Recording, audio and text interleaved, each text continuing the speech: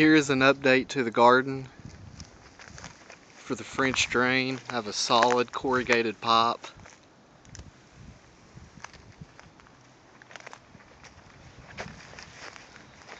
Running down to the bottom of the heel of the ditch here. And the rain barrel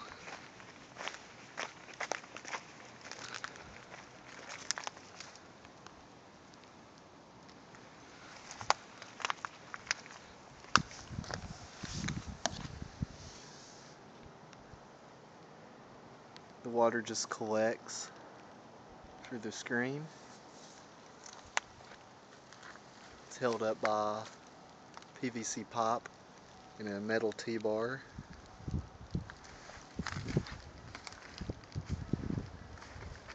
So the water flows from the gutters in the back of the house all the way downhill and into the rain barrel. I don't have an overflow cut yet. I figured if it overflows, it's no big deal. Just like if I did have a overflow, it still wouldn't matter. It won't get backed up.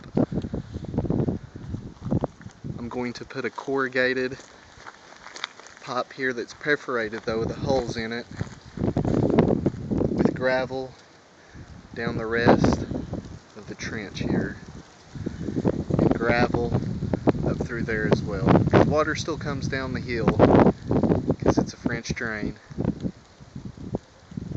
That's it for now.